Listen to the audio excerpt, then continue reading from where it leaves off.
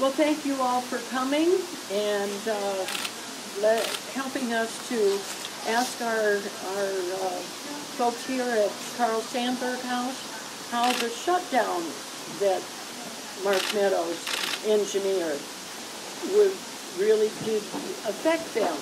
And we've heard from the park ranger that they approximately 64,000. 64,000 people would have visited during the 16 days of the shutdown. That would be a loss of $4,500 loss of revenue. $4,500 loss of revenue. That's a lot of money. This is not the time to be shutting down jobs where people earn money to spend in our state. This is the peak tourist season, and that doesn't seem like a very good idea. But that is exactly what our representative, the architect of the shutdown, chose to do. Now, some of us would like to ask Mr. Meadows some questions about why he thought this was a good idea. Does anybody have a question for Mr. Meadows right now? I do.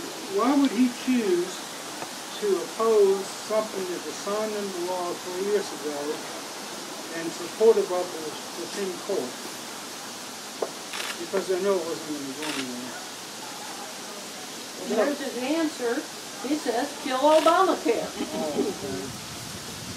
Anybody else have a question for the good representative? Yes, if he's so concerned about Obamacare or the Affordable Health Care Plan, what is his party's plan for health care for everyone? What are they going to do? What do they propose? He says, I guess they're keeping it under wraps. Oh, okay, okay.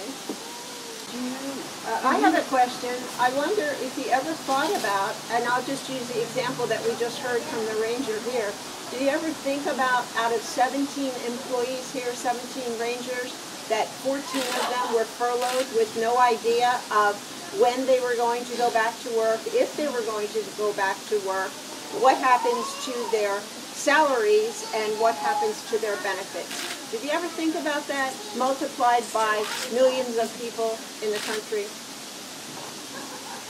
Does he have an answer for me?